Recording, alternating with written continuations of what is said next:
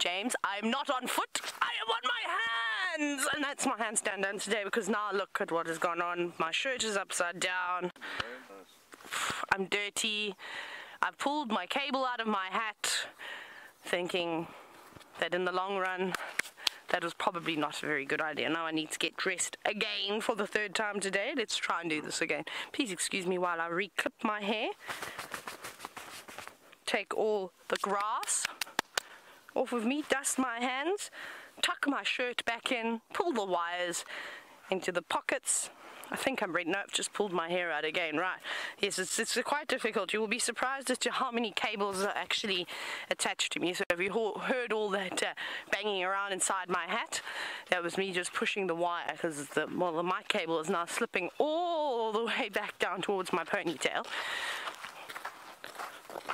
Everything's not working now. Sometimes I have to look in the mirror to make sure I tuck everything correctly. But